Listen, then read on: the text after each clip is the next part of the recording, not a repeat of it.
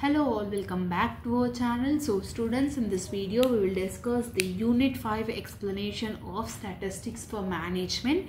So the first important question and the most repeated question is correlation analysis. What is the concept of correlation analysis? According to Simpson and Kafka, correlation analysis deals with the association between two or more variables relationship. It will differentiate, it will analyze two or more variable things. Okay, in simple words, it is said to be a relationship between two or more variables under study.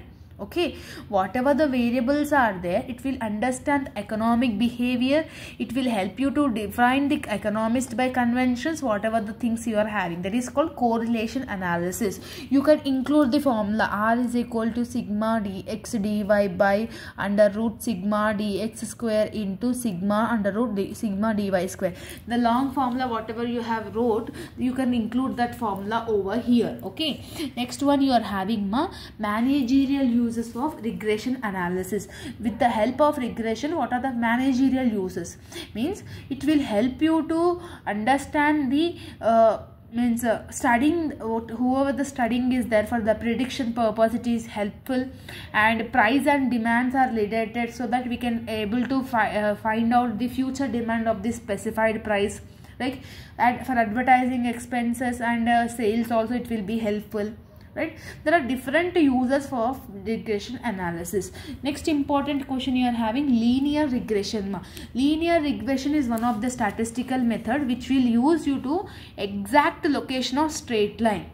To find out the exact location of straight line, we can call it as we can use the linear regression method of the statistics. Okay, next they may ask differences between regression and correlation also. That as it is, you need to learn it. There is not at all having anything to explain it.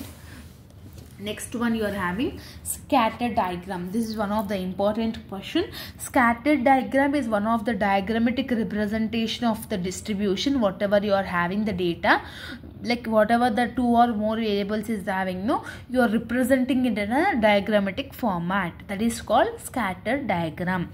Till here to here it will be enough, no need of learning this.